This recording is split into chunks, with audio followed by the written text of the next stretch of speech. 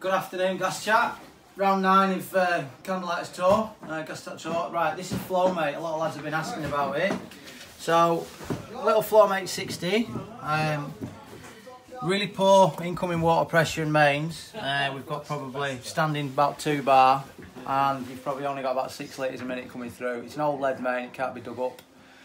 Lancaster's really bad for poor water pressure around here. So, what you've got, accumulator and a little pump. So that deals with your volume problems, and then this deals with your pressure and obviously your flow rate. So at the minute we've got the pump isolated and it's just on a bypass. So we're going to run it and show you what the main pressure's like and the flow rate is. So good old weir gauge. So we've probably got at best maybe 6 litres, possibly 7 at a push. Open another tap. Not much difference. Probably about 7 litres combined. Not really ideal for a combi. So we're going to close the bypass, open both the pumps. Now the pump's going to kick in now because we've drawn pressure and volume out of the pipework. So what the pump's doing now is loading the vessel and loading the pipework in the building. So we'll just let it run.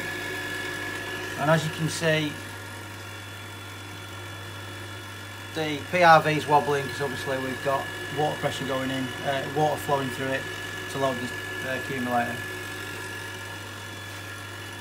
So we'll open the taps now. So pump stopped, so the accumulator's full. That's the difference. So we'll try not to get you wet. I can't even hold the flow cup, so we're getting what, 14 litres a minute now. We'll open the hot as well, so we've got both outlets pulling.